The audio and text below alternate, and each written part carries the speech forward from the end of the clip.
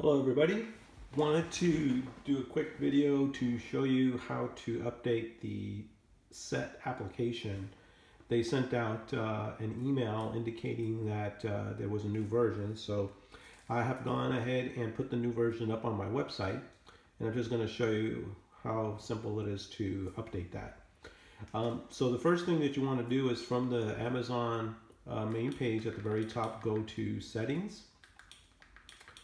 And then come here to Applications, then Managed Installed Applications, and then find the Set application. Now this is the latest version here because I had already installed it, but yours on the right hand side will say whatever the earlier version was. I forget offhand, I think it was 2.09 or something like that. But at any rate, the one that we want to install is the one that's on it that says 2.123.19. But I'll show you how you uninstall it. You just click enter and then select uninstall from the menu and select uninstall again, and that's it. That now has taken out the SetTv application. Now to install the new version, just come up to your ES File Explorer, which everybody should have by now. Go ahead and launch ES File Explorer. And on the left hand side, you want to go to the bookmark that we created in the past that goes to my website, which is the MFM bookmark. And then you will see the list of APKs that I currently have up there. And what you want to do is it's right here labeled SetTv.apk. You want to click that. It will start to download instantly. And once you get this next dialog box, just click Open File. And then from this box, click Install.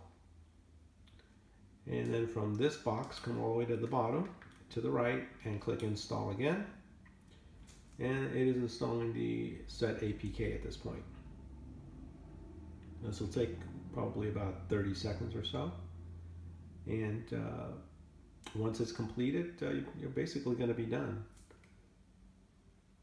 You could open it from here, but I would just say go ahead and say down here, say instead of open, just say done. That takes you back to ES File Explorer. Then hit the back button on your remote to get out of EX File Explorer. And then go back one more. And now on the list of apps, you will see SetTv again. Go ahead and click it, say Launch Application. And you're probably going to have to give customer service a call and get a new PIN code. But in this version, as you can also see, you can use your username and password. So the username and password that you set up when you signed up for your account is the same one that you would use here. And you would just click it right there and it will let you in. And if not, then just go ahead and call them.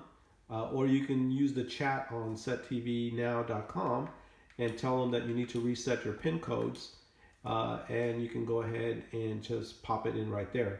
Now, if you've only had one device this entire time, they would have emailed you 3 device codes, and if you've only used one, then you can just simply use one of the other 2 device codes that you have.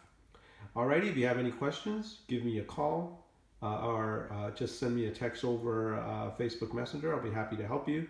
But as you can see, this is a very simple update. Thank you.